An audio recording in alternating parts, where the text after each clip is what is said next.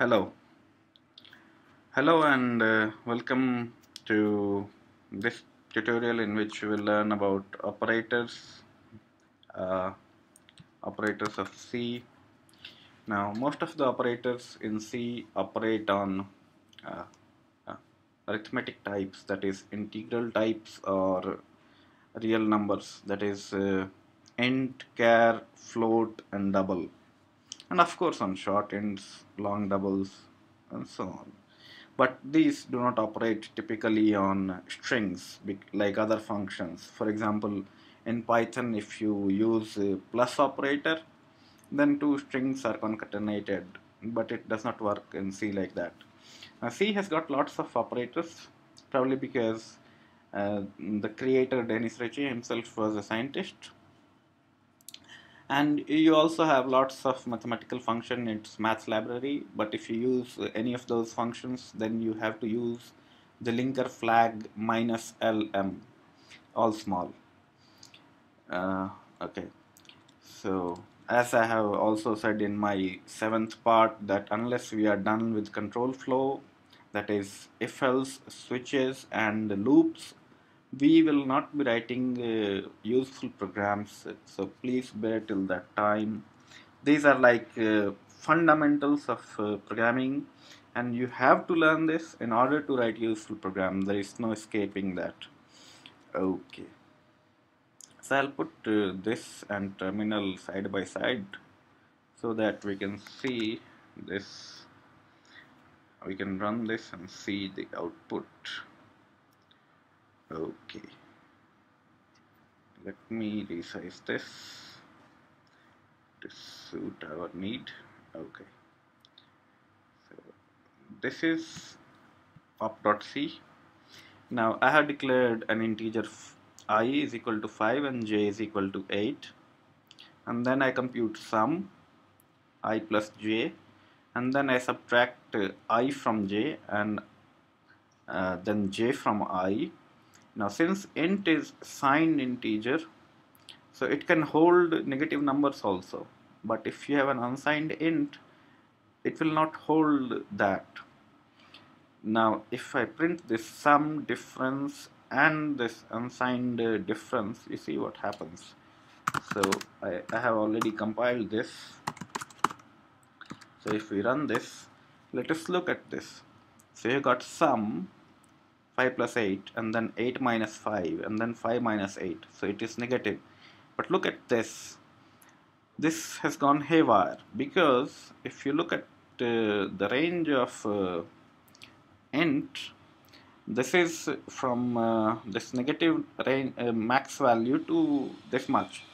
So you add them, you get some value, and then you do plus 1 to get the total number of possible values, and then you subtract 3 from that, because that is what we are trying to hold, and that's how you get that unsigned value.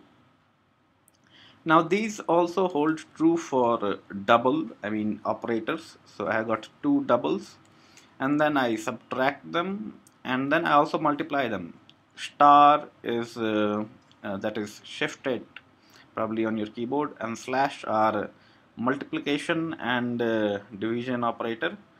So you see the output, you have got d1 minus d2, and then d2 minus d1, and then multiplication and the division. Okay, so we proceed further. Now if any of the numerator or denominator is real number, that is float or double, then it will be a floating point division, or otherwise it will be integral division. So you see d1 by I and I by d1 yields you floating point numbers here. But if you say j by I, that is 8 by 5, you get 1. Now what happened to the fractional part of j by I? It gets lost. You don't get fractional output in integral division. Now how do we get that fractional part out, or the remainder part? So you got percentage, which is the modulus operator. Now note that percentage does not apply for floating point division. Try this.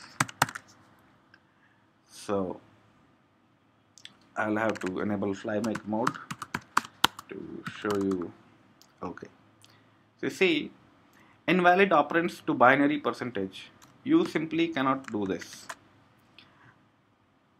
Now j percentage I, if we see, so we expect a result of 3. So we have got 3. 8 by 3, 8 by 5 gives you a remainder of 3.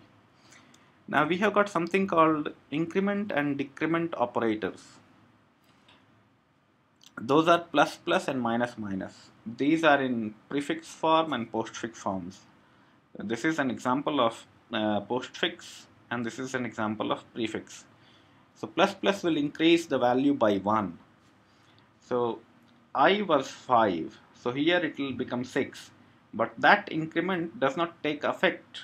It will be first printed as 5 and then it will become 6. So it will print 6 here. And then here what will happen, since it is prefix, it will be first made 7 and then printed. So we'll see 5, 6 and 7. And the reverse will happen in decrement. So it will print 7, 6 and 5. So you see 5, 6, 7 and 7, 6, 5. Now let's see what happens if we try I plus plus multiplied by plus plus j. So that will become 45 because I will remain 5 but j will become 9. So it becomes 45. But what if you try j plus plus multiplied by plus plus j? So that will give you a race condition because of sequence points.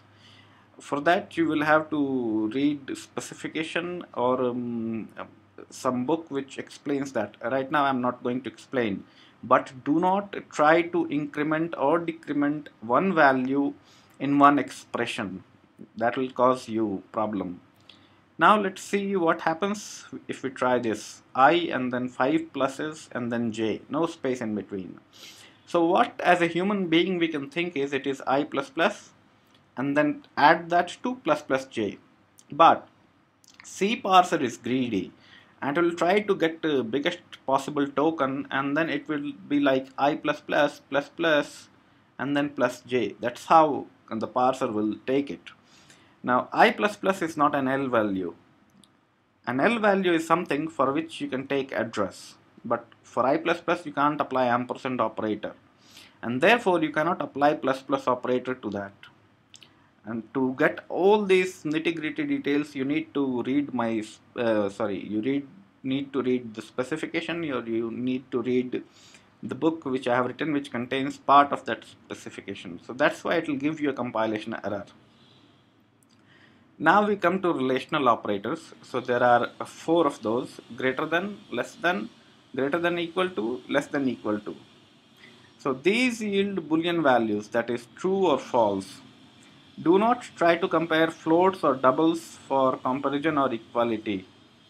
Because of their storage requirements, two different real numbers may end up having similar bit representation and then comparison. So when we were dealing with data types, we saw that the number which we had stored, if I remember, 123.456789, that got rounded to 77. That is 123.45677. So if we take a number very close to that, for example 123.456788, then in most probable chances both the floats will compare equal because of their bit representation. So do not try to compare this. So now I is possibly 6 and j is 9 because of this. So we have got this false, I guess, and this is also false while these are true. So we should get 0, 0, 1, 1. So we get 0, 0, 1, 1. Now there are two equality operators to compare whether two values are equal or not. These also yield Boolean values. So 4 is equal to 4, yes, and then 4 is not equal to 4. So the output will be self-explanatory, 1, 0, 0, 1. So see why output is so clearly 4 is not equal to 5. Okay, so you have got 0. And then 4 is not equal to 5, so that is true, so you got 1. I got certain bit manipulation operators, ampersand or XOR or caret, left shift and right shift, and then not gate. This is not. So these are more like gates, logic, Boolean gates, and shift registers. You encounter these in electronics. So if I say 4 ampersand 5, so binary of 4 is 100, while binary of 5 is 101. So you will get the AND, when you apply to this, you will get 100, and then 4 or 5 will give you 5, and then XOR will give you 1, and then if you shift it left, so what happens in 32-bit register, it is shifted towards left, the values, and from the right side zeros are pushed in. So it will effectively become 4 into 2 to the power 2, so that is 4 into 4. So if you have n here, so that will become 2 to the power n, so that is 16, and then this will be divided by that much, that is 4 by 2 to the power 2. So if this is n, so this will be 4 by 2 to the power n, so this will become 1. Now NOT gate is different in this sense. NOT gate will make any true value false, that is, if it's positive it will make it 0, if it's negative it will again make 0, because both positive and negative values are considered true in Boolean sense. So not 4 is 0, because 4 is true. Now we have got some compound assignment operators, star is equal to, slash is equal to, and so on. Now these operators have the form like operator is equal to. So then if we say x operator is equal to y, then it means x is equal to x operator y. So let's say x is equal to 4, and if we say x plus is equal to 1, then that means x is 4 plus 1 or 5. That is x is equal to x plus 1. So if you see here, it will print 5.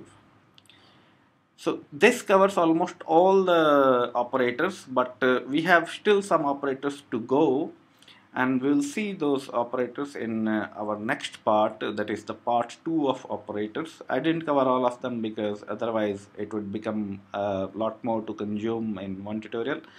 So I have gone pretty fast. I would request you to probably reread on this. You can go to here and possibly guess chapter number 7. So you should read this chapter and you will have a much better idea. It is explained in a lot more detail over here, which is definitely not possible in a video. Thanks for watching the video and keep programming. Enjoy.